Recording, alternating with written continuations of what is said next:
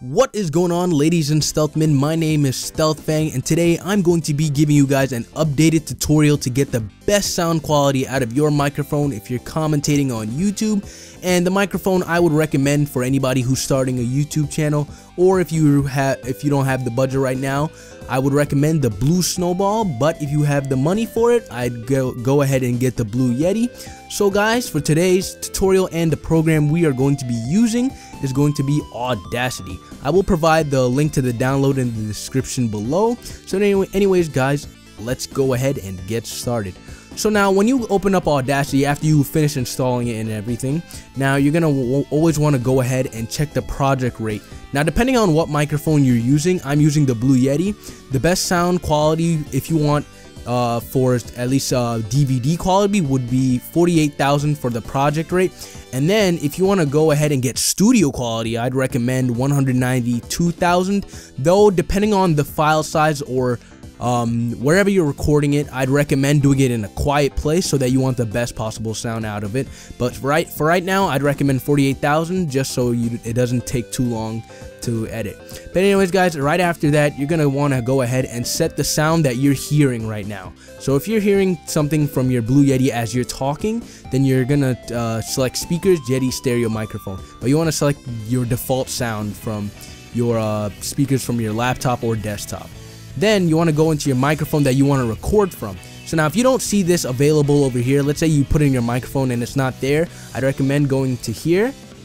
Oh, see, you want to go here, playback devices, and you want to go and just like the your speakers where you're hearing from, you can set it to default over here, and then recording, you can set your microphone to default over here. So you can see that my voice is coming in and my internal mic, which is from my laptop, is over there and is not set to default.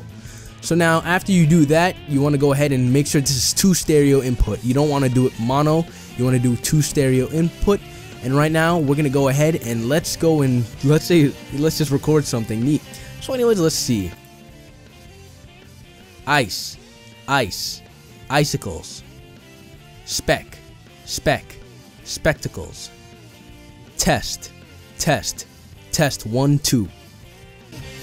Alright, so now that we've done that, we have our sound over here, so now let's listen to it. Ice, icicles, spec, spectacles, test, 1 2. Now that sounded pretty good, but it could sound even better. So now what you want to go ahead and do is that you want to select the first part. Sometimes if you're recording, you want to like leave a little space, maybe 5 seconds of silence. I forgot to mention that before, but you want to leave 5 seconds of silence, or minimum should be 3 to 5 seconds, so that you pick up any background noise that's going on. So that could be fans or anything. And then you want to go to effect, over here, effect, noise removal. Now depending on what version you're using, it might say noise reduction, but it's still the same thing, so don't worry about it. Then you want to copy these settings over here and make sure to click remove. Make sure it's not checked to isolate. I made the mistake in the past before by clicking isolate, but it was only one time. Make sure to copy these settings down and click get noise profile. So now it's connected. It's collected the noise over here, and then you want to go and click here, or just hit Control A, effect, noise removal, then click OK. So now you can see those little dots that appeared over here are now gone. That was due to background noise. And then right after that, you want to go ahead and go to effect. Hold on, make sure to select it again. I believe if you do, you don't have to select it for this, but I just go ahead just to be cautious about this. But just select the whole thing, then you hit effect, compressor, and then you want to go ahead, copy these settings, make sure the threshold -16 decibels, noise floor -40 decibels, and ratio 2 to 1, attack time 0.2 seconds, decay time 1.0 seconds, and make sure to select make up gain for 0 decibels after compressing. You click OK. Then after that, you want to go to equalization. Now you want to go ahead, make sure to check over here, select curve, bass boost, click OK. And then you want to go back to equalization once more. Then you want to go to treble boost, click OK. And then right after that, you want to go ahead and select normalize. Make sure the first 2 boxes are checked and set it to -1 decibel.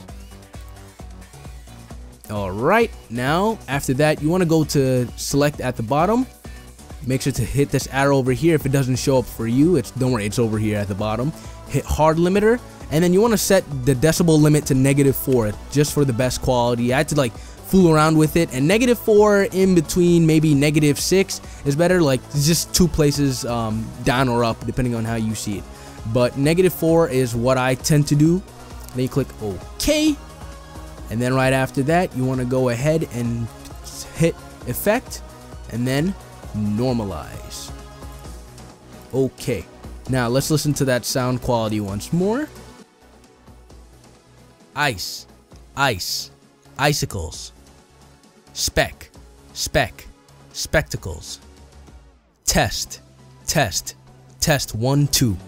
Alright, so that's pretty much it. That's pretty much how I go and edit my audio. Sometimes, depending on what it is, if I'm using my Blue Yeti, I'll set the gain down to about 7 o'clock. If you're looking at it on a normal clock, that little black dash, make sure to set it to 7 o'clock. But sometimes you also want to make sure that your microphone input volume, which is over here, you want to also make sure sometimes, like mine is set to 0.80 just for this tutorial, but in general or normally I'll set it to like 0.64 right over here, just to be sure to get some good quality out of it if I want to record like long-term videos or commentary.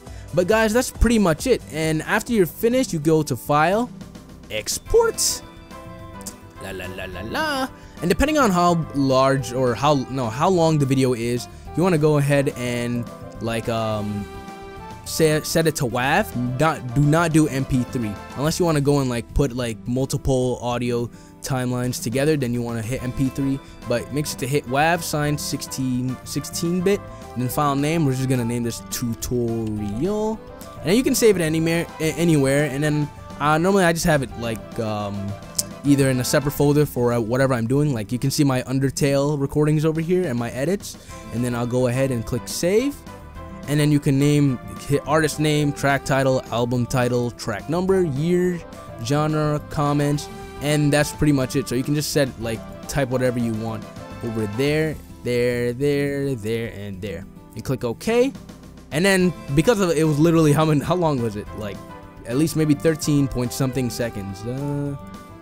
Says something, yeah, it says right here in the bottom, 13.827 seconds, or about just that. But then you just want to go ahead and like open it from wherever it was in the folder, and it'll pretty much be there. So that's pretty much it for this tutorial, guys. I will be making another tutorial based on the best way in order to not go through all of that. You can, it's almost like it's doing it by itself, but it's way easier for you just up until you get to hard limiter and the last normalize. But anyways, guys, if this tutorial did help you guys, please make sure to hit that like button and subscribe if you're new to the channel and if this tutorial helped. So until next time, stealth out.